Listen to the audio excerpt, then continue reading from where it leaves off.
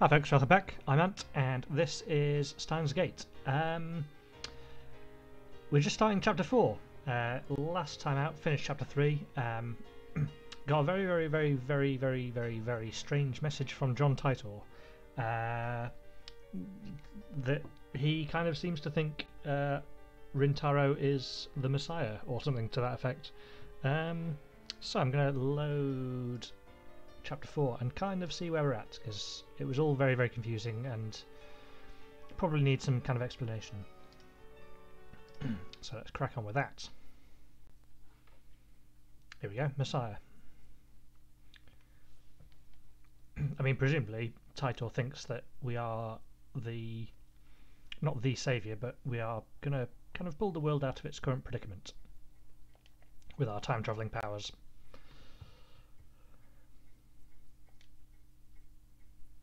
John Titor は実にバカだな。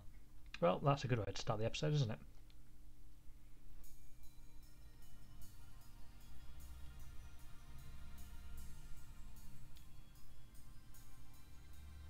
この俺がメシアだと勘弁してもらいたいものだ。人類を救済するなどくだらないにも程がある。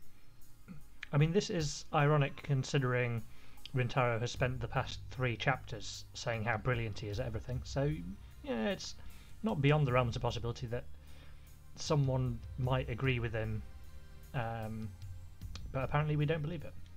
俺はメシアとは正反対の資質を持つ狂気のマッドサイエンティスト法院教魔であり、幾多の修羅場をかいくぐり長年機関から逃れ続けてきたのだ。 Alternatively, what he said there. そんな俺が望むのは混沌。権力者を倒せば平和が訪れるとでも思っているのか。答えは否。断じて否だ。 He's not happy about it. 物語を信じている脳みそがお花畑な奴にはそのまま死ねと忠告してやろう。権力の破壊の後に始まるのは秩序なき混乱なのだ。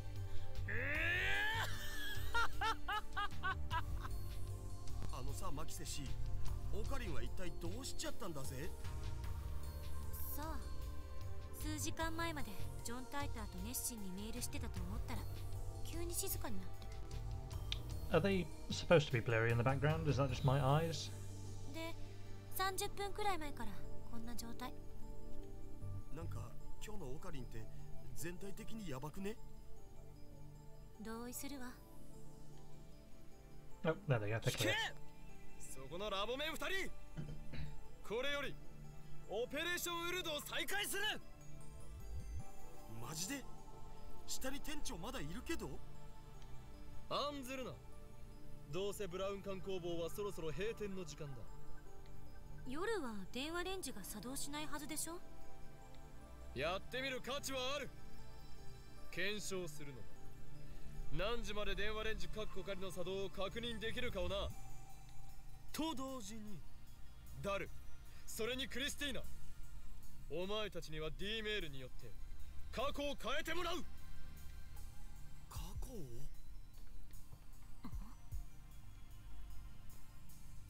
Oh yeah, we are potentially on a different world line now, so they don't realise that we went into the experiment trying to change the past by picking lottery numbers.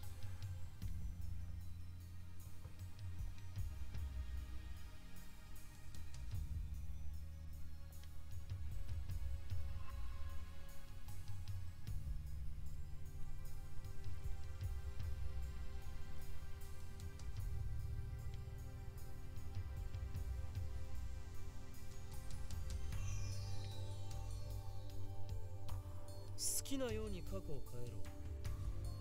ただし、なるべく分かりやすい形でだ。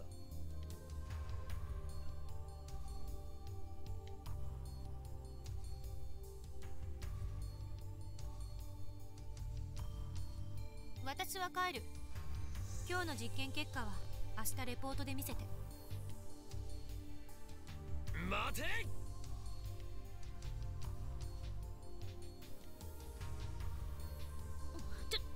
何すんのよ。そのレポートは誰が書くの？岡部に決まってるでしょ。作戦立案者なんだから。被験者自身も実験中の書簡なんかを書いておいてくれるとなおいいけど。Okay, let's check on my phone first. Mary. She won a magazine sweepstakes once. Amazing, huh? You know the hero of Gunbam Setsuri? I won an autograph from his voice actor. Okay. Not too important, but see what the things are. Still reading Time magazines? You're a true otaku. Setsuri is from the latest Gunbam. Haven't seen it. The original is the best anyway. Voice actor.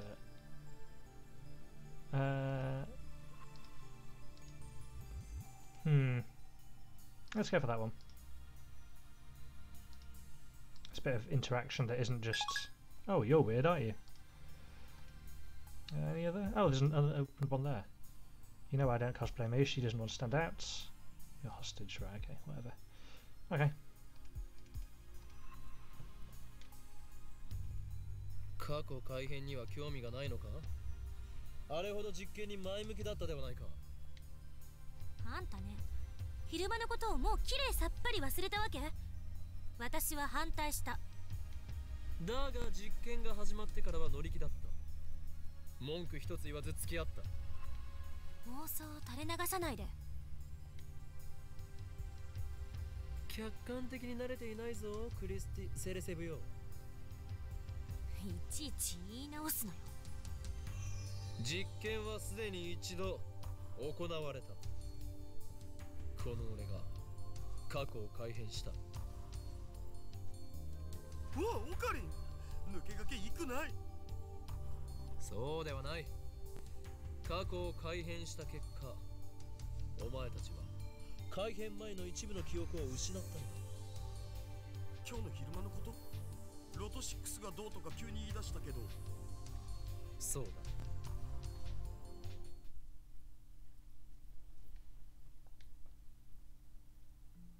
それはひょっとしてギャグで言っているのか？本気だ。マジっすか。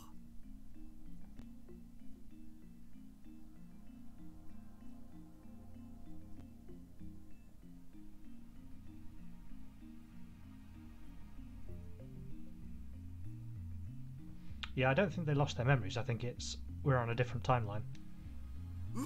So they were never there to remember in the first place. どうしても変えたい過去があるんだよね。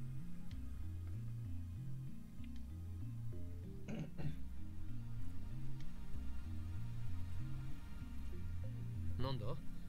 ダイエットしろと1年前の自分に送るのか？そんなメール来てもダイエットなんかしないし。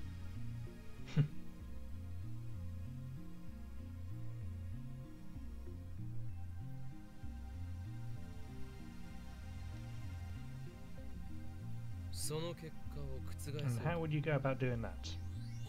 フェイリスタンの作戦はほぼ完璧に覚えてるんで、Yeah, that makes そ sense. の裏をつこうってことだよ。うわぁ、僕って頭良くね。Yeah, nice turn of phrase there, Daru. まあいい。ダルよ。D メールを送る準備を。よーし、僕頑張っちゃうぞ。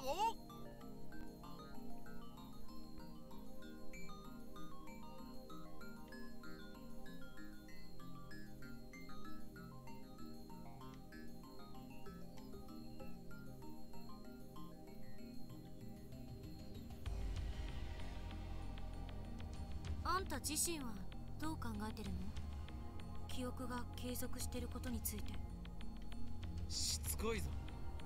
ゾンビの異名は伊達ではないというわけか？意味がわからない。ゾンビは死してなお人に襲いかかってくる。実にしつこいの。冗談はやめて。こっちは本気で話してるんだけど。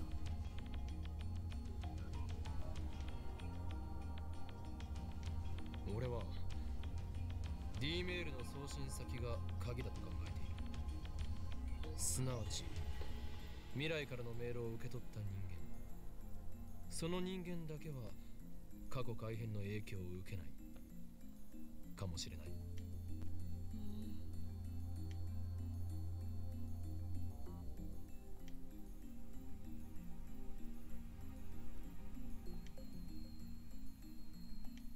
ダルの実験が終わったら、次はお前に D メールを送ってもらう。内容について考えておいてくれ。If the mass disappearance was related to the D-mail, then it shows that we don't really need to do these experiments in the laboratory because we were out in Akiba when that happened. いやよ。私は送らない。怖いのか？そういう問題じゃない。ならば、タイムパラドックスのことを気にしているのか？それもあるけど、どっちかっていうと個人的なポリシー。Don't screw about with the past. 過去を変えるなんて卑怯な感じがするから。Close enough. 私がこれまでに蓄積してきた人生はたかだか18年だけど、それでもその記憶を改変なんてしたくない。なるほど。今の自分は完璧であり不満はなく、だから変えたくないと？なんでそうなる？ Subtle raising of the eyebrow there. これまでの自分を否定したくないの。たとえ失敗ばかりだったとしても、それを含めて今の自分があるんだから。電話レンジカッコ仮が完全に問題を解決して実用化されても使う気はないと？ジョン・タイターがタイムマシンを好きに使っていいと仮に言ってきても、どの時代に飛ぶ気もないと？青い猫型ロボットが机の引き出しから出てきてもそれを使わないと？ Well, 使わないわ。a person of principles. だが実験は大好き。そうだな。好きで悪いか？すなわち自分は高めの見物を決め、他人を実験台にして北総 M。実にマッドなサイエンティストだ。あんたね。できたお。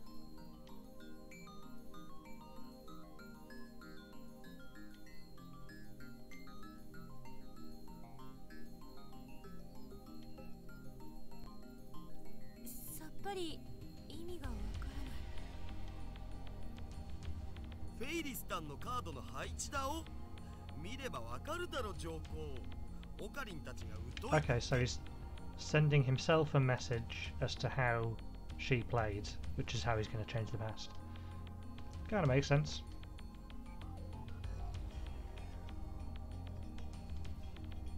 I obviously can't think very laterally because each time they've, like when they played the lotto before, I couldn't see how sending the numbers back would change things. Well, no, that made more sense, I suppose. But yeah, anything else? There's a limit to how much you can really change by sending messages to the past, essentially.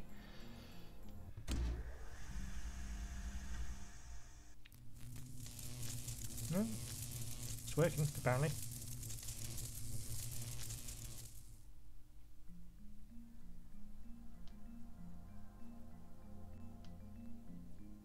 So のことをなんで俺は覚えている？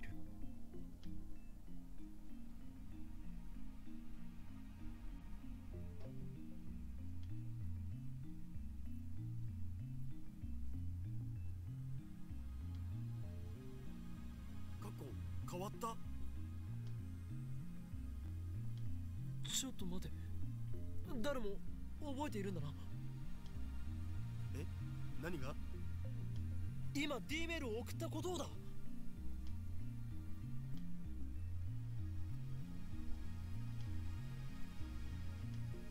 覚えてるに決まってるでしょ。何バカなこと言って。そうか、岡部がさっき言ってたことが正しいなら、私とあんたは過去が変えられた記憶はないはず。ダル、お前フェイリス杯でフェイリスに勝てたのか？わかんねえ。勝てたらフェイリスの手料理とか言っていたはずだ。それは食べられたのか？手料理とは何だった？わかんねえ。しょぼー。 How does he not know?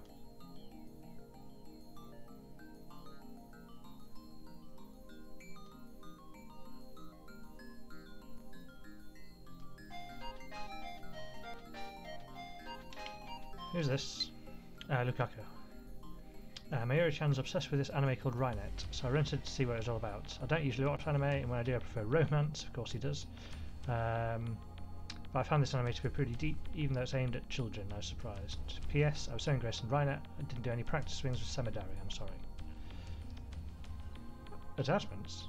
What attachments? Oh my word.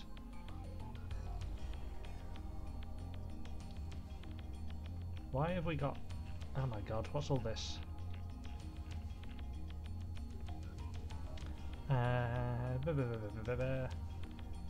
Hacker. I've seen Rhinet's kind of like a Yu-Gi-Oh sort of deal, something along those lines. Okay, that makes no sense to me. Oh, what's the reply to the last one? Oh, good. What's the attachment for this one? That's the same thing, isn't it? Now you're hooked on Rainet, everybody blah blah blah blah. How can it be so popular? Don't tell me it's an organization plot. Reply. Problem right there. I can't waste your time with romance fluff.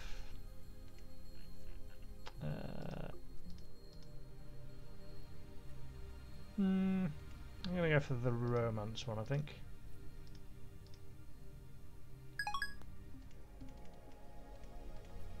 Okay. もしかして過去は変わってないんじゃないの？ちょっとマユシに電話してみる。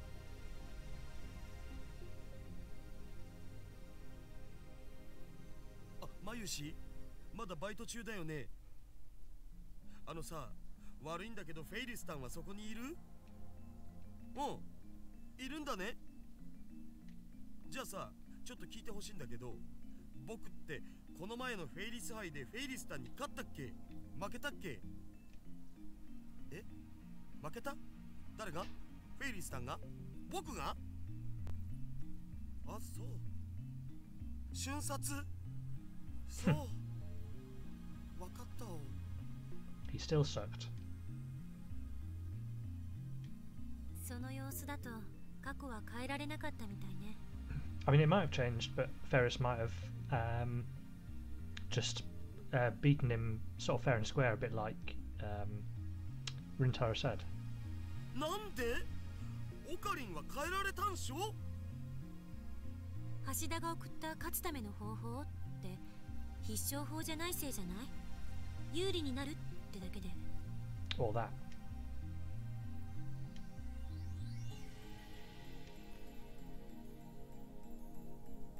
最終的にフェイリスさんが橋田に勝ったから過去は変わらなかった。そうだけどさ、ゲームの過程は変わるじゃん。たかがその程度ではダイバージェンスは揺らがないということかもな。岡部が言うようにもっと分かりやすく過去が変わったって確かめられる改変にしないと実験の意味がない。あ、いや別にこの実験に賛成ってわけじゃないけど。いや、まだだ。まだ終わらんよ。もう一度別のアドバイスを過去の僕に送ってみる。今度はもっと的確にフェイリスタンに本気で勝てるようなアドバイスだお。そんなにも勝ちたいのか。むしろそれほどまでにフェイリスの手料理を食べたいのだろう。オカリンの答えでファイナルアンサー。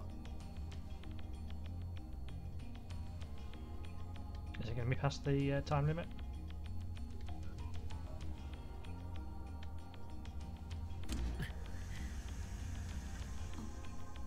Nothing. Yeah, probably past the time limit. Oh?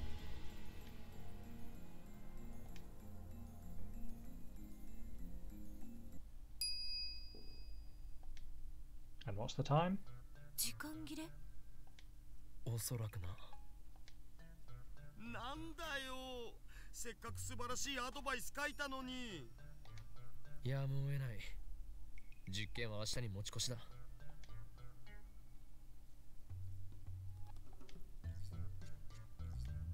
So is it between noon and 7? 昨日ホテルに帰ってからずっと考えてた。この電話レンジはどういう原理で時間移動を可能にさせているのか。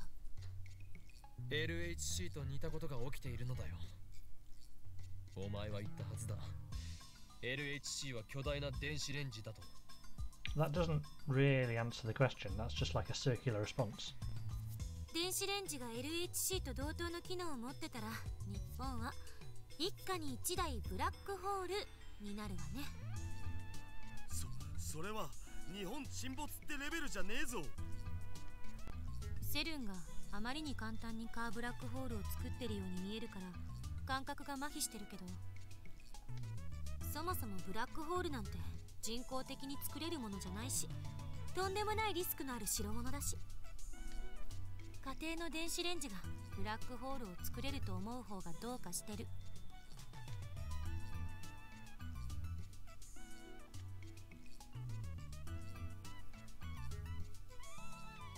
一つ言えるのは、電子レンジ単体じゃブラックホールは作れないということ。この電子レンジに何かが干渉して電子を注入してきているのは間違いない。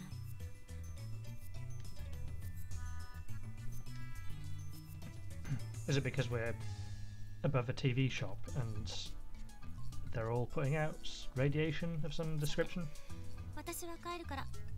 これ以上むさ苦しい男どもの巣にはいられないんで。また明日レポートをまとめといてね。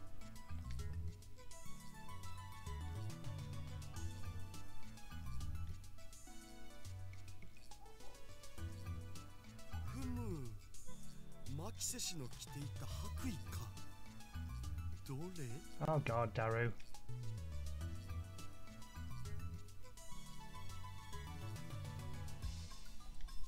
どれではないバカが。そんなくだらないことをしている暇があったら明日の実験でどう過去を改変するか考えておけ。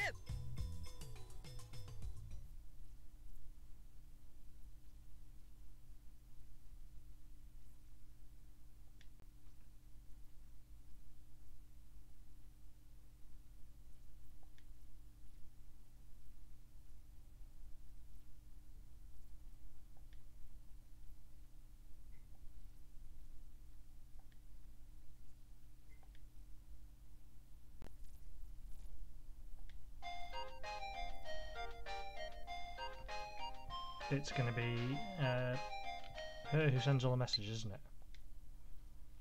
Okay, well that's Karisu.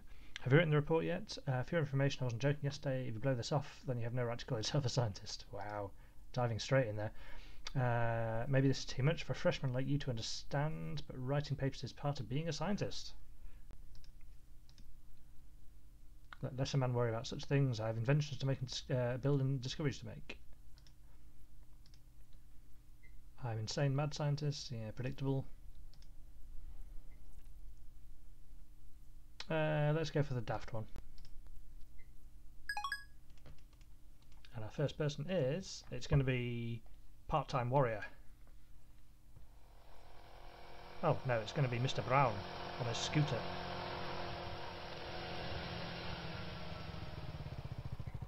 Mr. Brown.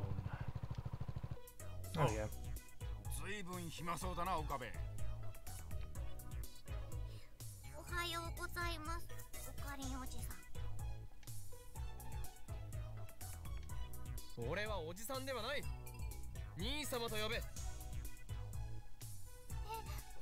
お父さん、どうしよう。岡部、うちの娘に何をふざけたことを吹き込んでやがる。教育がなっていないのではないですか、ミスター・ブラウン。その子が俺のことをおじさん呼ばわりするのを何とかしてください。いいだろ別に。器の小さい野郎だ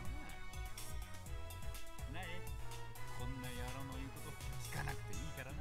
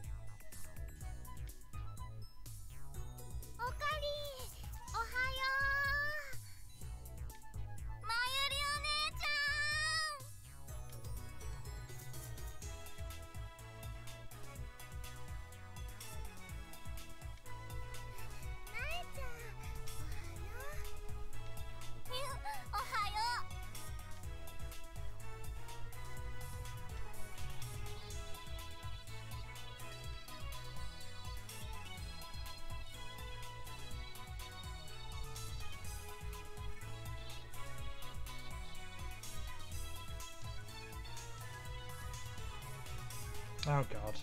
Give it a rest, Daru.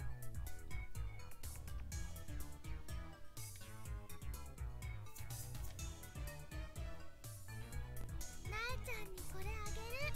はい、どうぞ。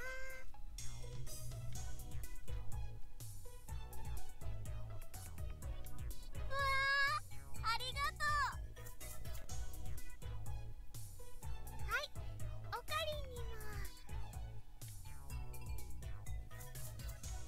そこに座って何してるの？ラボメンが全員集まるのを待っているのだ。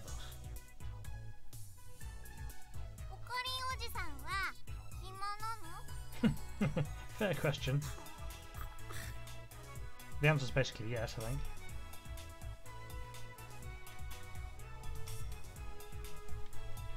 違うよ、なえちゃん。ね、おかりんはきっとなんか難しいことを考えてるんだよ。ああ、そうなんだ。おかりん、おかりん、この時間だと電話レンジちゃんはビリビリしないんだよね。じゃあね、焼きそばパンをチンしてもいいかな？ドアの部分を取っ払ったから温めるのは無理だ。あ、そうだった。がっかりだよ。ちなみにね、おかりんは朝ごはん食べた？いや、だったら一緒に食べる？焼きそばパンは冷たいまま食べるとして、ラーメン缶なら湯煎で温められるし。なえちゃんも食べる？朝ごはん食べてきた。そっか。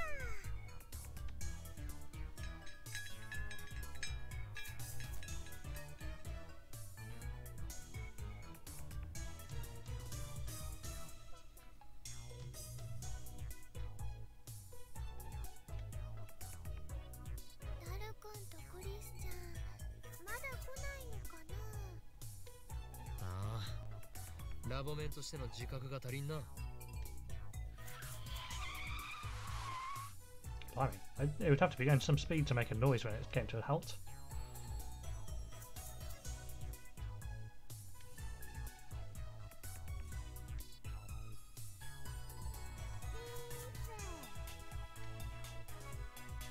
てってるー、すずさん。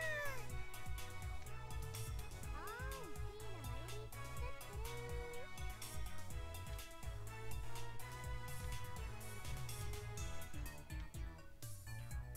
岡部倫太郎、タイターはなんて？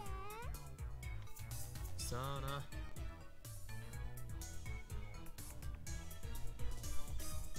やる気ないな。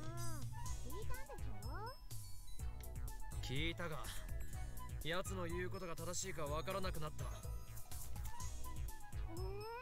うなの？どの辺が？そうか、あのバイト戦士め、タイターオタか。ああ、クリスちゃんだ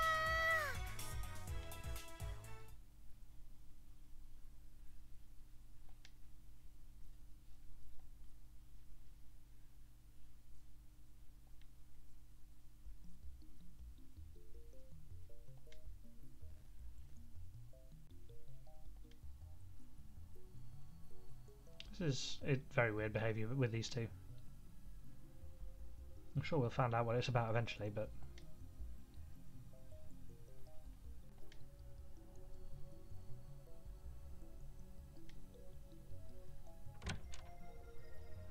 クリスちゃん、トゥットゥ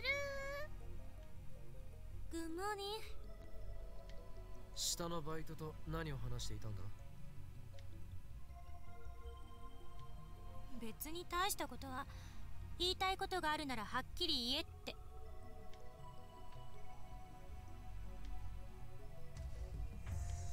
向こうは何と？何も。悔しそうにうなってるだけだった。一体何なのかしら。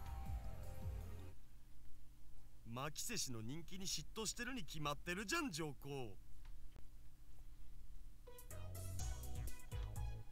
本来なら私がラボメンナンバー004になって楽しくみんなと青春する予定だったのに悔しいみたいな。3次元は恐ろしい。ラボメンナンバーなんて好きなだけ譲るけど。なんだと。ラボメンナンバーは某国において数千万円というレートで違法に取引されるほどの貴重な資格なのだぞ。 No, they don't. パスポートじゃありないし、そもそも某国ってどこだおい。Also, shut up. みんな仲良くいられる方がね、マユシンはいいな。 I mean, she's very childlike, but actually Mayuri's one of the more likable characters in this.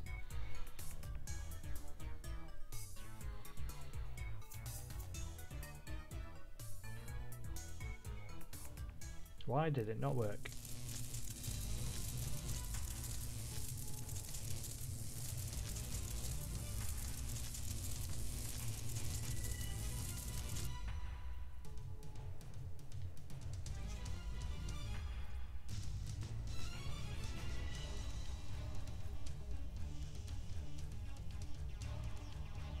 I 安西先生、フェイリスタンの手料理が食べたいです。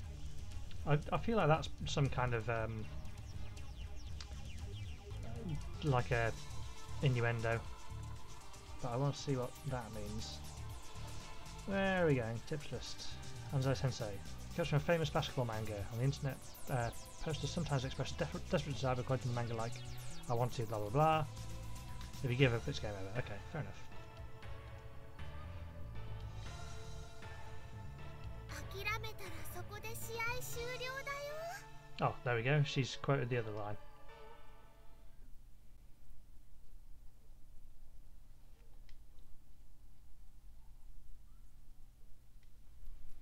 I suppose a game isn't an absolute.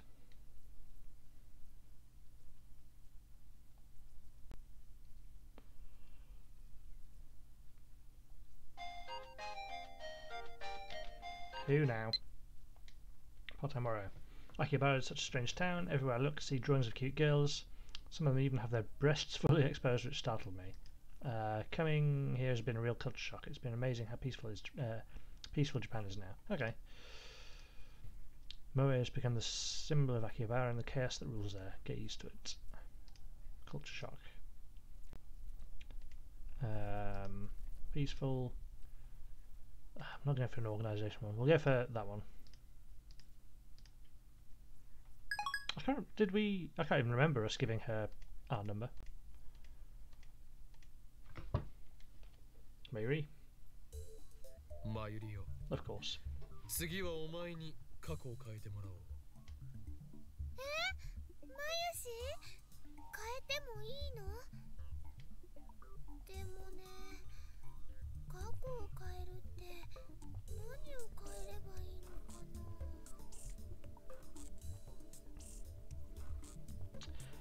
She could send herself a message advising her not to lose that little toy thing we got from the vending machine right at the start. それじゃあね、こういうのはどうかな。ルカ君にマユシーのコスを着てもらえるように過去を変えるの。 Or that. どうやって？ルカ君にメールを送るとかだよ。 Didn't really answer the question. もっと簡単で分かりやすいものはないのか？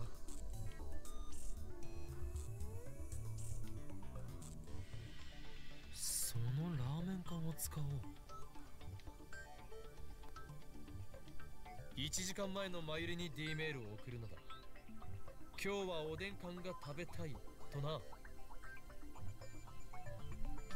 そんな誘導に乗るほど単純なことじゃない気が。わあ、それね、すごくいいかも。え？ She's a simple person. 自動販売機の前で10分くらい迷っちゃったんだよ。おでん缶にしようかな、ラーメン缶 Of course she did. That's the most difficult thing in Mayuri's life, is choosing between two things from a vending machine. つまり後押しがあればマユリは必然的におでん缶を食べたくなるというわけだな。よし、それで行くぞ。わかった。じゃあ過去を変える前にラーメン全部食べとかないと。 That way she can enjoy both. 食べておかないとどうなるの？もったいないもん。 Fair enough. そうね。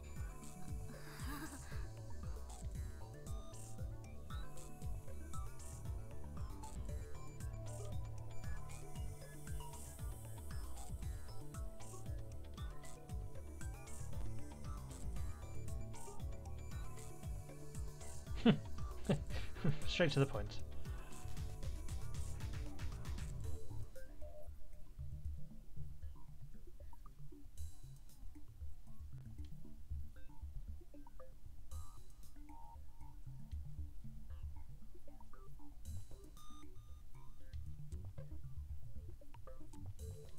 電話レンジカッコ仮起動!」。メールまだ送れてないよ。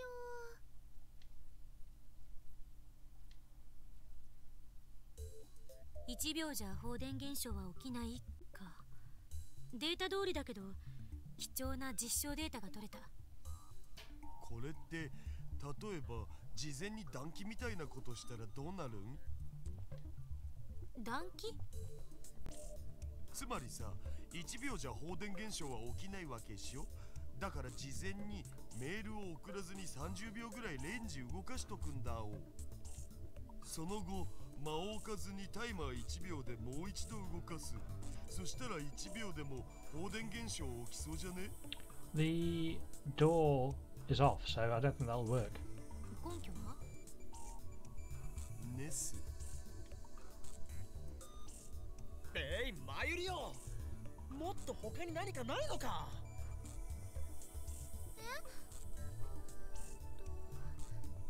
じゃあ昨日買ったおにぎりの具を違うものにするとか。お前は昨日食べたおにぎりの具の種類を覚えているのか？おかか。即答？だからね、おかかを明太子にしようよ。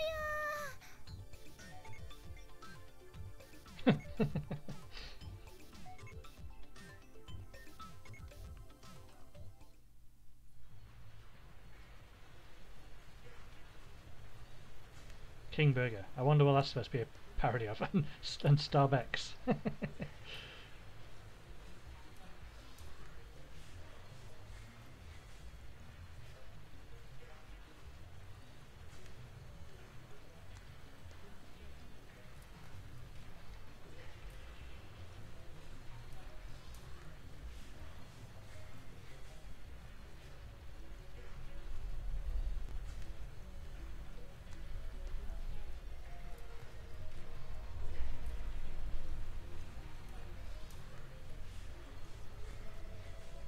So we only see the result and not the cause?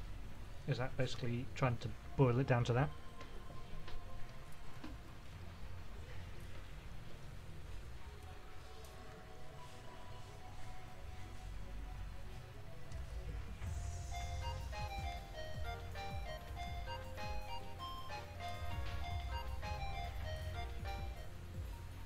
Okay, can't open my phone. Oh, of course it's her.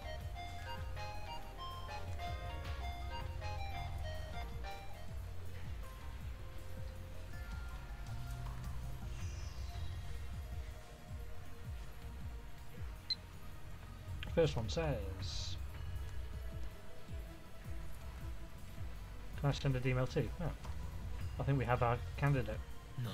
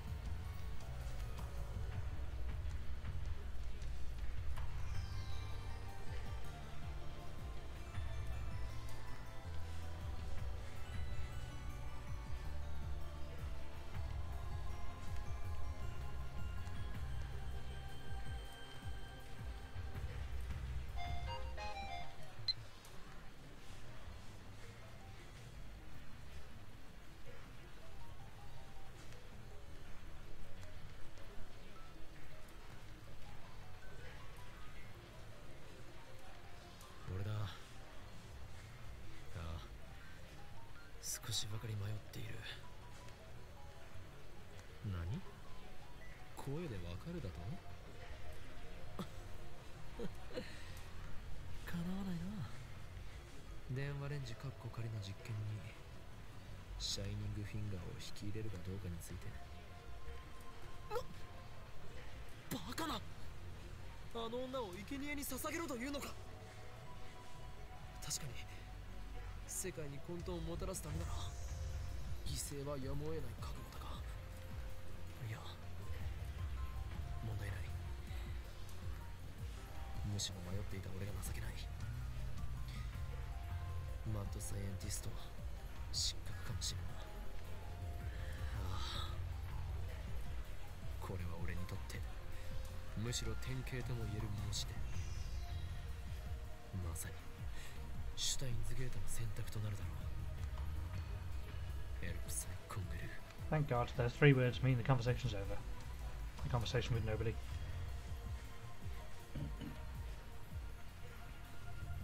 You are number 5, Shining Finger, report to the lab at once.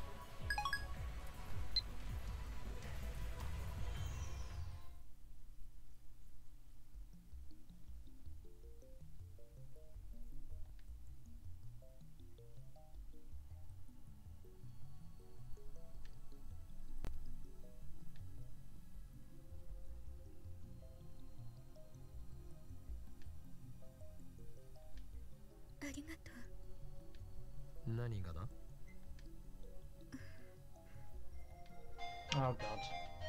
This will never not be annoying. We need to send that email. 別にわがままとは思っていない。むしろお前の申し出にこちらが感謝しているほどだ。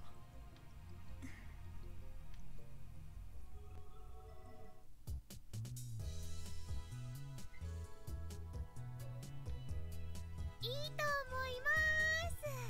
萌香さんもラボメンだもんね。で、桐生氏はどんなメールを送るつもりなん？俺からの要望としては、過去が変わったかどうか確かめることができるようシンプルで分かりやすい内容にしてもらいたい。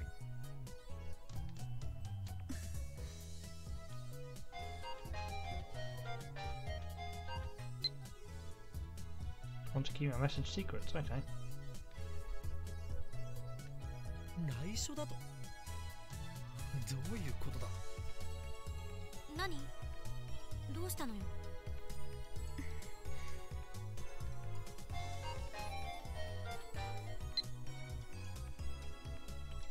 いや、そういう問題ではなかろう。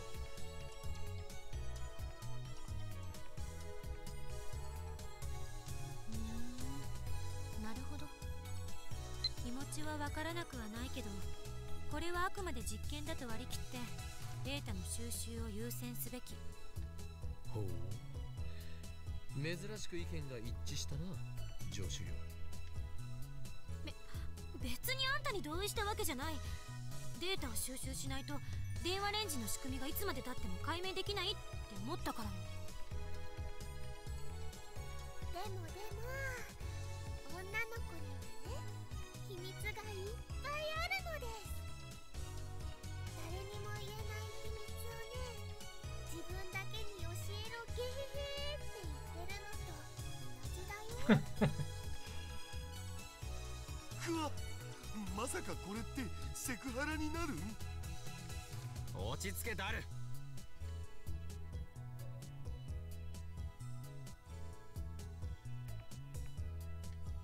メールの内容にプライベートに深く関わることを書けと強制した覚えはない。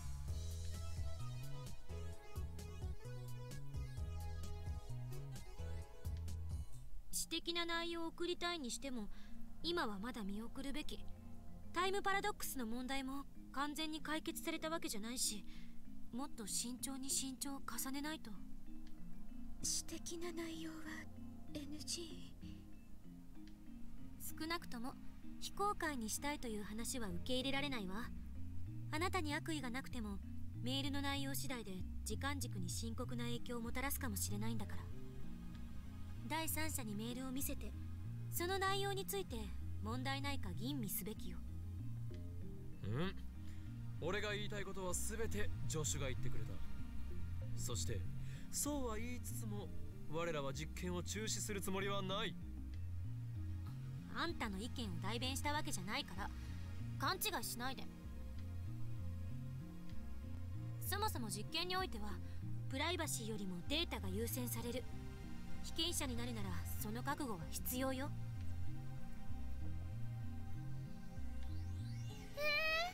そうなの？マユシーはね、さっきそんな覚悟せずに送ろうとしてたよ。ごめんね、クリスちゃん。別に謝らなくても、責めてるわけじゃない。一般論を言っただけ。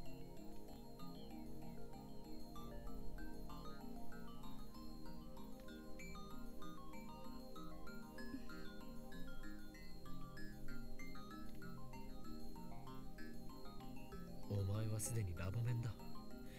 俺たちを信用してもらわないと困る。プライベートな要件は後日にしてもらおう。もしできないというのならば、お前に見せてやらねばならなくなる。この俺、法王院教魔の中に眠るまがまがしき狂気の力をな。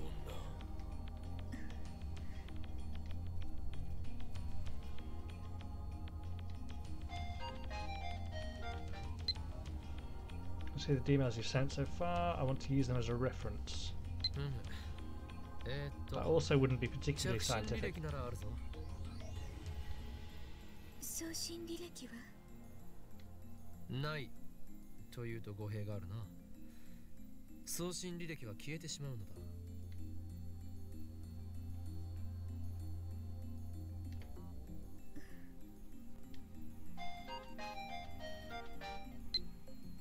I don't see the history. I'll show the message before I send it. Is that okay? That's basically what we wanted.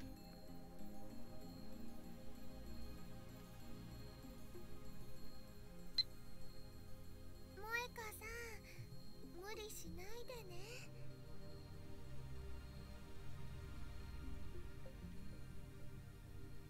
じゃあさ、どんな内容を送るん？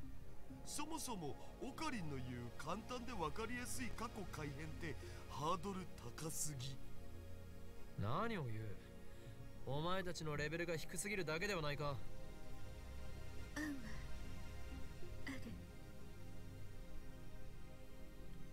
ほう、これは期待できそうだな。具体的に説明を頼む。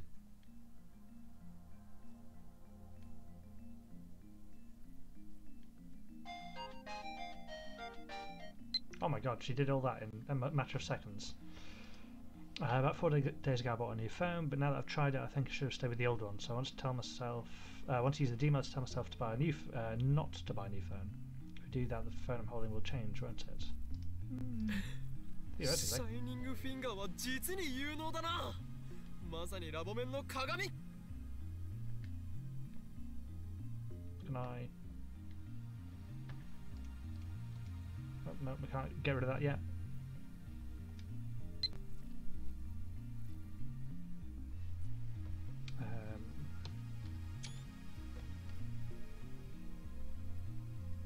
Purple and gaudy.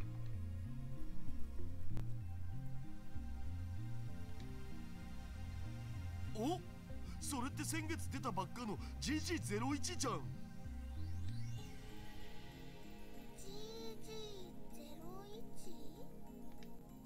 最新機種だよ。確か液晶部分が着脱式でいろんなバリエーションのアタッチメントを選べるんだよね。Certainly dates this game, having a flip phone, doesn't it? 今品薄でどこ行っても入荷待ちだけど、よく手に入ったな。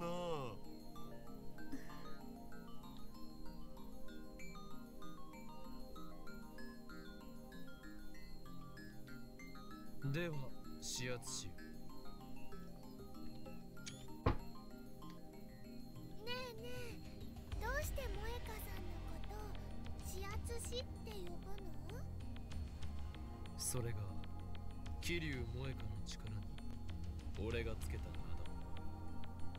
桐生萌香、お前は今後先行の指圧師すなわちシャイニングフィンガーを名乗るがいい。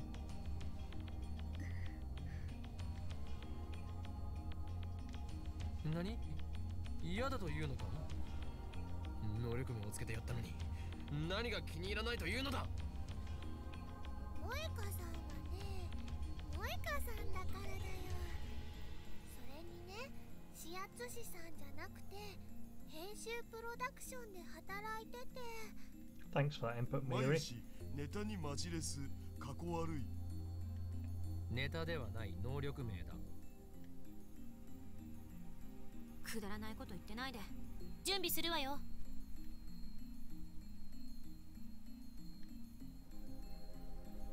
ブラウン店長に何か言われたらどうするん？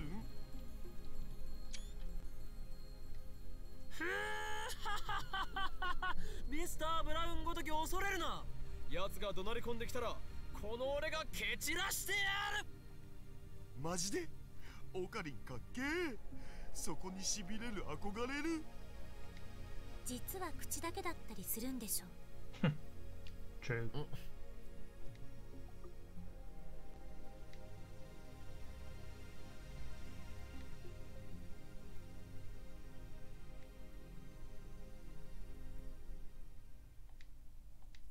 電話レンジカッコ仮起動。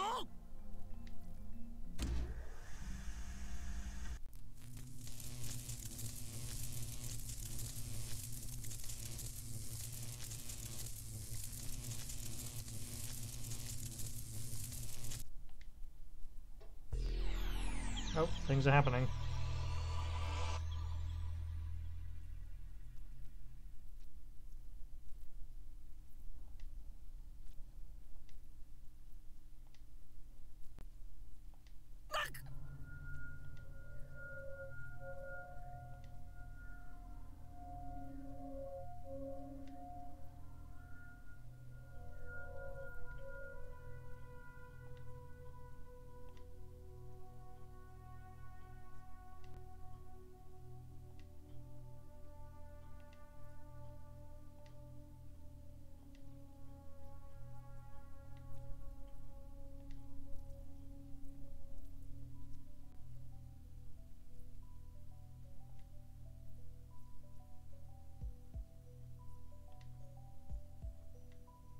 指圧師はどこに行った？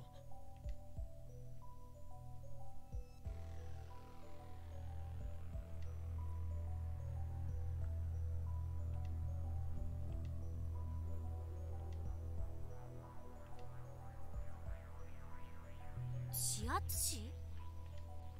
オカリン、日本語で OK。My interpretation is that it's worked. She didn't buy that same phone, and as a result, she didn't take those photos of Rintaro a couple of episodes ago, and they didn't meet, and all that sort of stuff. But maybe she's no longer in the picture at all.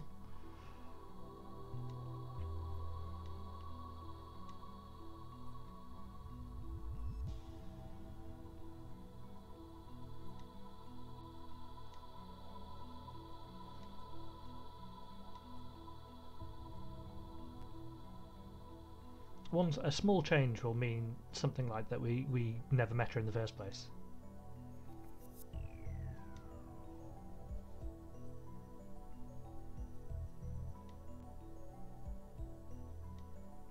桐生萌香は今の今までここにいただろ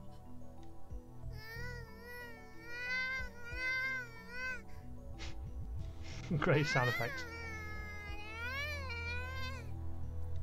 桐生萌香だ。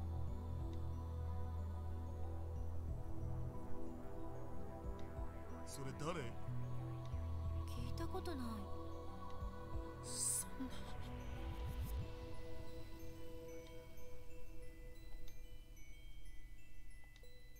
岡部、まさかまた？またってどういう意味だ？昨日も似たようなことがあった。私たちの記憶にないことをあんたは覚えていた。なんだっけ。そうそう、リーディングシュタイナー。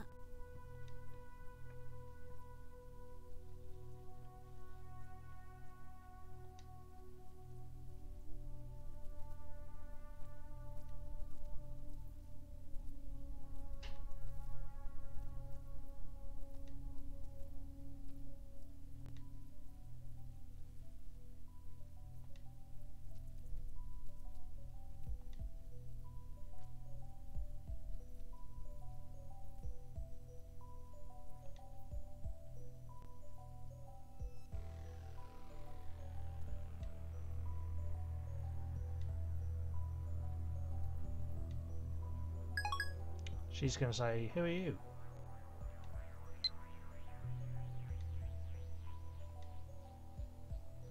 オカリ、大丈夫？顔真っ青だよ。大丈夫だ。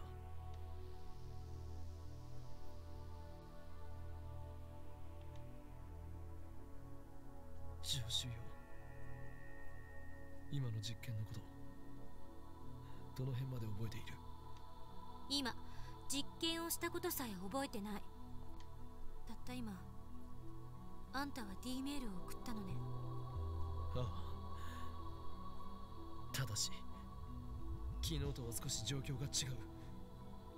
D メールを送ったのは俺ではなく桐生萌香だ。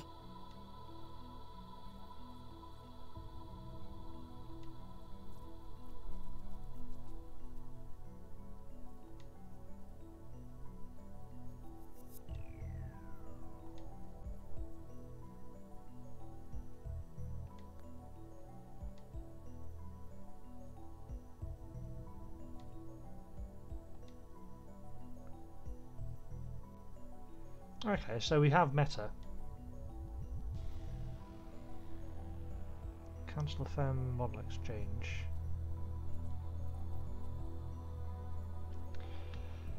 Okay, maybe she forgot to take our email address or phone number.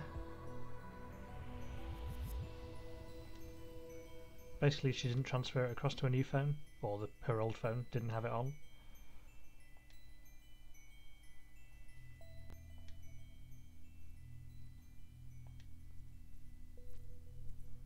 クリスティーナ、もし仮に D メールによってタイムパラドックスが発生したらどうなると思う？わからない。タイムパラドックスを経験した人間は未だかつて一人もいないから。以前世界が消えるというようなことを言っていなかったか？あくまでそういう説もあると言っただけ。もしかしたら何も起きないかもしれないし、某映画みたいにパラドックスに対する歴史の修正が入るかもしれない。ドクター・ホーキングは時間順序保護仮説でタイムパラドックスが起きる可能性の行為はそもそも実行不可能だとしてるし。Okay, right, let's check what that is all about. Tips list. Quantum mechanics, a theory proposed by Stephen Hawking that states time travel is impossible. Any attempt to travel through time will be prevented by quantum effects. Successful time travel requires infinite field energy, which is impossible to obtain. In other words, the laws of causality and by extension the chronology or timeline of the universe are protected by quantum mechanics. Okay. Makes sense. Well, it doesn't make sense, but you know what I mean.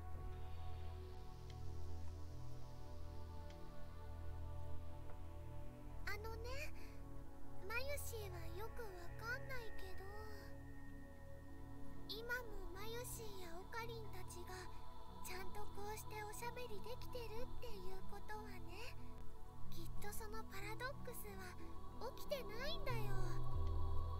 萌香さんっていう人もね、マユシーは知らないけどきっと大丈夫。さすがマユシー、アホの子だね。That's a bit harsh. マユシーはアホの子じゃないよ。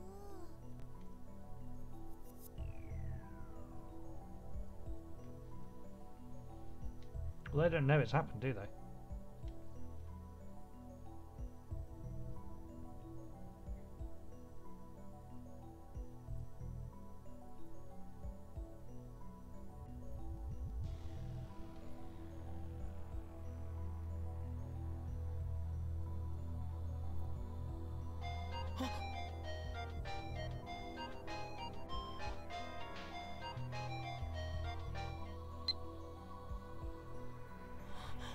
Well, it is here. Why has the background gone blurry again, though? It says, what's wrong? I'm kind of busy now. Sorry, I'll mail you later. Worker.